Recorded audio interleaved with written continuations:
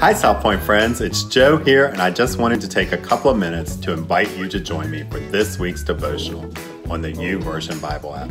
This week's devotional is entitled Practicing Gratitude. I don't know about you friends, but Corona life has sure felt like one big Groundhog Day, which makes it very easy for me to get focused on the mundane of doing just the daily task of life and forget to look around me and take stock of all the things that God is doing in my life daily that I should be grateful for. So that's my personal reason for choosing this devotional. I also chose this devotional because Thanksgiving is next week, which just makes it a perfect time to talk about gratitude. And finally, I chose this devotional because it coincides with what we're learning in elementary this month.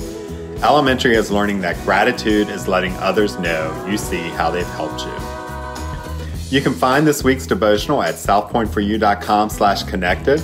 This devotional, friends, only takes a couple of minutes a day, and in it you will learn 4 different techniques for making gratitude part of your life. So friends, I really hope you'll join me this week for this devotional on the YouVersion Bible app.